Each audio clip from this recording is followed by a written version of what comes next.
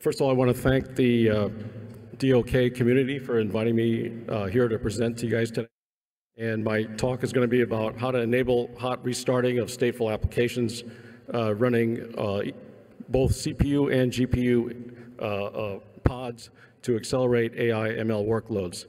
And my name is Bernie Wu. I'm with a company called MemVerge. We're based in Silicon Valley, and we are working on different types of memory virtualization and memory snapshotting issues related to AI and ML. So first of all, what I'd like to do is just describe the problem statement.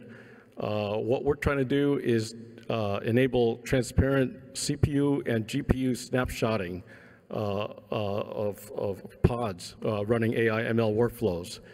Now, a lot of people ask us, well, don't these AI ML workflows already have built-in checkpoint restore capabilities? They do. TensorFlow has it, PyTorch has it, et cetera.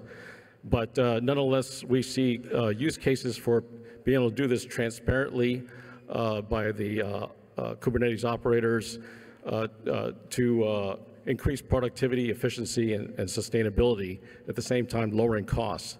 So use cases that we've uncovered include being able to run AI ML workloads on Kubernetes, but to also take advantage of spot instances on public clouds. People also want to be able to hot restart and rebalance GPU workloads across compute resources. Third is to automatically, for example, save and restore users' Jupyter notebooks and machine data sets. If an instance, let's say out in the public cloud, gets reclaimed or they go home at night, we can automatically save the state of their Jupyter notebooks and then bring it back up the next day, that kind of thing. In addition to that, during normal operations of Kubernetes, people will experience evictions, node evictions, or pod evictions. People need to drain nodes. People want to run autoscaling. And so we wanted to build an operator that can run with those existing capabilities. And then also there are a lot of people trying to introduce batch jobs or long-running, not so fault-tolerant applications. And so snapshotting will increase resilience.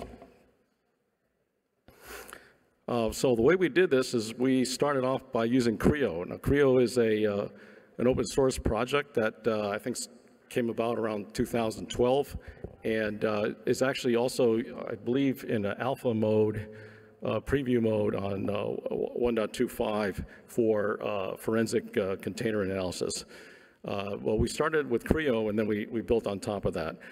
There's also another GPU out there from AMD that, in case you're not aware, already has a plugin, that device driver plugin for Creo. And what we've been doing is collaborating with NVIDIA. NVIDIA has a CUDA driver, so we expect sometime 12.4 CUDA driver just got released, but in the near future, either by 12.5 or before, you'll see a utility being released by NVIDIA. Where at the same time we're doing this presentation, we're also showing this at GTC in the Bay Area. And there'll be a utility out there that will allow the GPU to be snapshotted, checkpointed. And then, of course, in this business, in this community, we built a Kubernetes operator to actually implement all this. So, yeah, so let me describe this utility that we've been partnered with NVIDIA to develop this utility that allows checkpointing and restoring of the GPU. So the GPU basically right now is opaque. So they took a little bit of a different approach. They didn't build a device driver, NVIDIA. They have a utility that basically looks for what threads are running and implements basically its own freeze, checkpoint, and restore process within the GPU architecture. So any already submitted work runs to a certain level of completion, and then what happens is this utility will dump the GPU memory to host memory in an allocated area, and then basically release the GPU. So you have two choices. You could either stop it completely or just checkpoint it and then continue running. And then on the restore, there's a reverse process. The GPUs are reacquired by the process, and then device memory is copied from the CPU memory back into the GPU memory, and the mappings are restored, and everything, the objects and streams and contexts are all restored, and then the APIs are unlocked. So that's the general flow. And to implement this in conjunction with Creo, we had to make some modifications to Creo, which we will be contributing. And one of the things that we have to do is do the checkpointing in 2 stages now. So the first stage is that this is the checkpoint cycle. We're freezing the GPU and CPU together, and then we are we're actually unfreezing one GPU process that will allow us to do the checkpointing operation within the GPU and start copying the memory into the CPU, and then copy everything, the CPU's memory, the GPU's memory, and then any kinds of associated ephemeral files or objects, and put that all onto a checkpoint image stored typically on somebody's persistent volume out there on the Kubernetes cluster. And then we can resume from there. So that's the checkpointing process. The restore is the reverse, it's a 2-stage process. Again, we have to restore the GPU first, and then let the Creo utility restore the rest of the CPU state. And so just implementing this on Creo, we found out is not sufficient, because we find that the window for checkpointing is the overhead. Checkpointing time is excessive.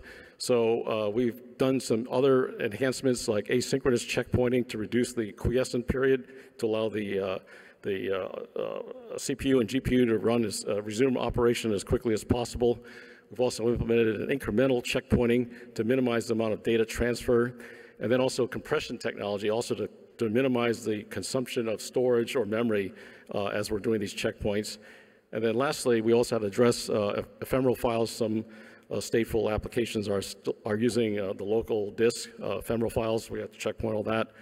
And then we have to implement this all as an operator, and then you can pick your favorite Stateful app and then update the manifest so that this checkpoint restore is automatically invoked. So what I'd like to do now is show a demonstration of this checkpoint restart, hot restart. We're going to drain a node and then migrate it to another node. And here in this recorded demo, we're using a NVIDIA T4, and we're using a TensorFlow training workflow. So if I can get this to go. Yeah, sorry. This is kind of an eye chart, but down below we're just showing all the nodes. There's a small cluster with 2 workers. And then up above there, we're launching the operator and the TensorFlow job. Up in that corner, you can monitor the usage of the containers being launched. And then we turn on the logging in this upper left panel here so you can see what's going on. Basically, the TensorFlow application is starting to run, it's compiling, and then pretty soon it'll go into a training cycle. You'll see these epics ticking off down at the bottom upper right there. And then on the lower panel there, what we're doing is we're doing a node drain command, and we're killing the job. Right now it's at epic 7, and then on the upper right, you can see the pod being terminated by the scheduler, and then restarted on the other worker automatically. And then in a little while, you'll start seeing in the upper left side the job resume from where it left off with epic 7 and start going forward. So we're saving a lot of time by allowing hot restart now of these GPU workloads on Kubernetes. So very quickly, there are other recorded demos. You can just click on this square.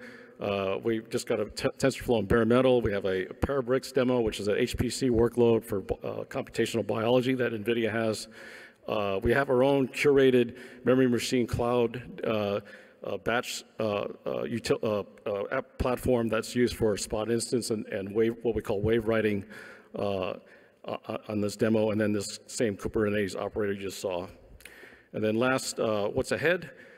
We are working with NVIDIA to finish up these modifications to this utility. Again, there'll be a preview release sometime between now and the 12.5 release of CUDA, and we'll be contributing the changes to Creo.